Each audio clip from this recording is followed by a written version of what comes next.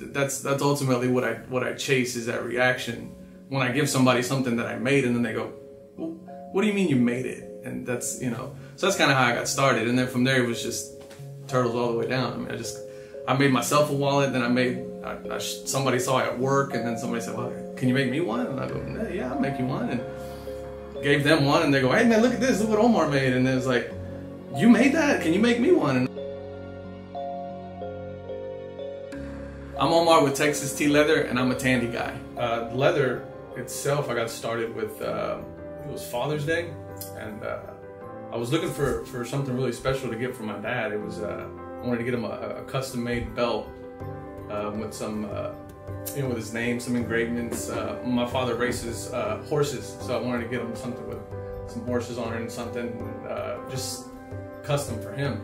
And I started calling around and getting some prices and things like that, and just not having the means to pay somebody at the time kind of forced me to kind of just Google it, look up Tandy, and pick up a kit and a belt blank and kind of do it myself.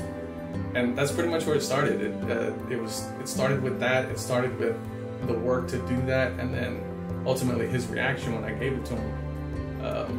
And I was hooked.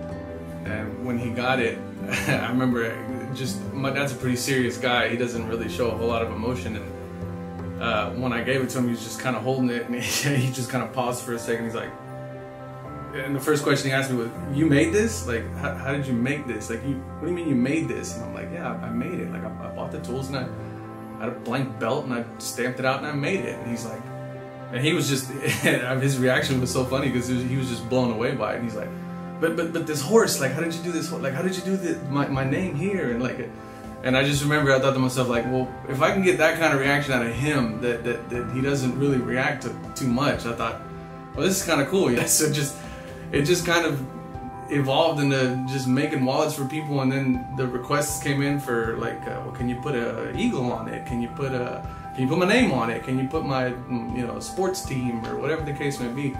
And that's just kind of how I ended up getting into just leather working in general. And then, you know, slowly things started folding over into, well, what else can you do? And I'm like, well, I don't know, tell me what you want. And they tell me what they want, and then I'd figure out what tools I needed to buy to make it. And then sure enough, you know, Tandy has them, and so I go buy whatever tools I need and make whatever they needed. And then it just kind of evolved into all this madness that just ended up in the corner of my little man cave here.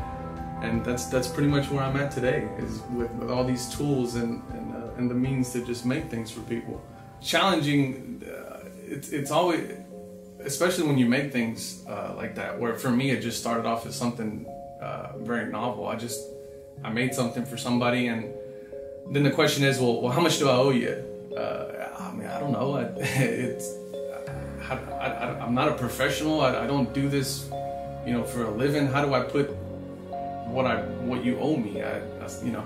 So for the first, I don't know, maybe 24 wallets, I ended up just giving them away. They would tell me, well, how much you want for this? And I was like, well, I don't know. It was $15 in materials. I mean, you give me whatever you want to give me. I had fun doing it. You know, it was you know, therapy escape for me for a few hours. I got to get out of the madness of just being home, and I got to go to my own little cave for a little while and make something. So, you know, so that was one of the challenges there. And then also the ever looming challenge for me is, especially when somebody puts trust in me to create something that they want for somebody special, is the challenge of not disappointing that person that put that trust in me to make something special for somebody special. And then always chasing that same reaction that I got from my dad the first time I made him a wallet was, oh my God, this is amazing. You know, as long as I can get that out of somebody, I think all my other challenges are they all just kind of go away. But that's ultimately the biggest one that I always, I don't know, it's kind of self-imposed, I guess, but it's just always wanting to make sure that the person that I give this item to really likes it, and the person that they're giving it to ends up being something that they keep for, you know, quite some time. I'd like to think that the quality is gonna be there whenever they need it to be, and if they get to keep it for a lot longer than they would a $15 wallet that you buy at Walmart, then that's great. You know, that's kind of what I'm going for. So that's one of the biggest challenges, is just making sure that quality is always there, and making sure that they like it. That's the biggest thing. it's easy to get lost in it. It ends up, I don't know, it just ends up being, especially when you can make something like that, it just ends up being something you get lost in. You're just like, at the end of it, you walk and you're like, whoa. Even sometimes myself, there'll be some projects that are like super challenging, and if you look at my Instagram page, there's been a couple of times where I got to a point to where I've done all the leather work, and then I mess up on the dyeing process. That's like one of the last things that you do, and I'll mess it up and I'll get so upset, and then I'll just go, okay, sorry, this is not going out. And to further stop myself from trying to justify it, all the time that I put in it, I'll take this rotary cutter to it, and I'll just slice it up in a bunch of little strips, and then I'll take a picture of it and then just dump it in the trash, and then I'll go, okay, now I got no choice but to start all over again. So yeah, it ends up being pretty frustrating towards the end, but it's fun. You get into it, you know. It's just, yeah, that's the ever-ending perfectionist, right? It's just like figuring out at what point do you stop doing. Stop nitpicking. I think a lot of it just becomes, for me, I kind of gravitated towards wallets just because it was more functional.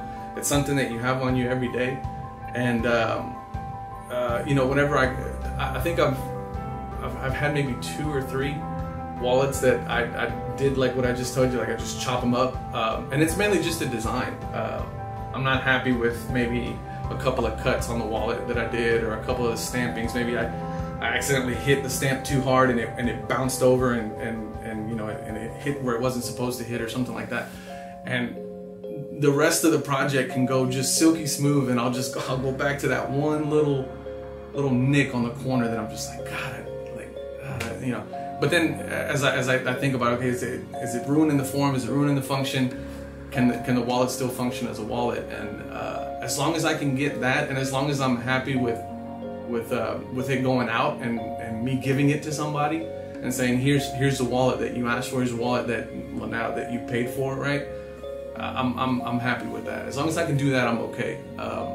But the process leading up to that point, I think sometimes I do get caught up in that, where I'm just kind of like obsessing, and then it's like, that doesn't look good. And sometimes I'll take them down to my wife and I'll go, what do you think? And see if she finds that little blemish, because if she can find it, I know somebody's gonna see it. And so that's I use kind of her as my barometer to decide whether or not I'm done with a project. So it can get tough sometimes, because you can fall into that, you know, like, oh, just constantly obsessing over what you have on it, and are they gonna see that? Are they gonna see this little nick that I missed, or this little, you know, stitch hole that's a little to the left instead of to the right?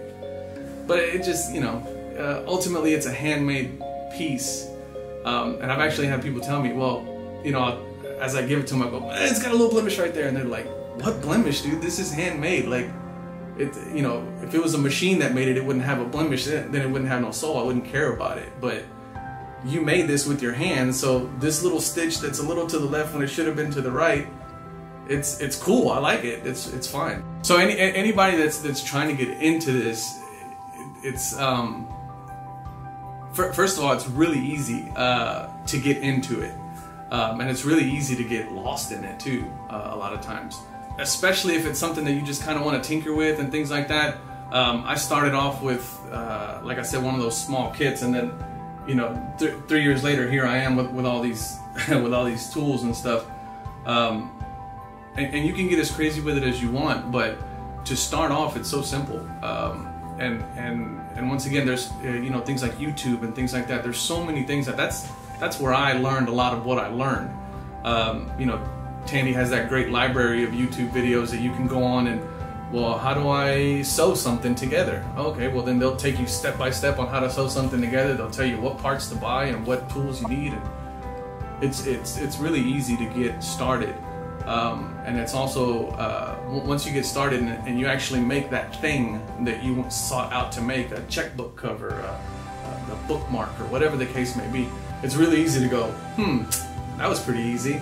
Let me see, I wonder if I can make a wallet. Okay, yeah, let's go try to make a wallet. And then you make that and you're like, okay, that was pretty easy. Well, let's try a purse now.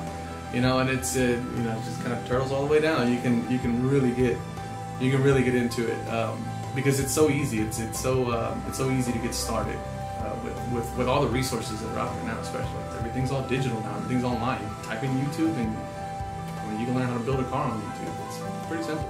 I'm Omar with Texas T Leather. You can find me on Instagram at Texas T Leather, Facebook at Texas T Leather, and website is up now at www.texastleather.com.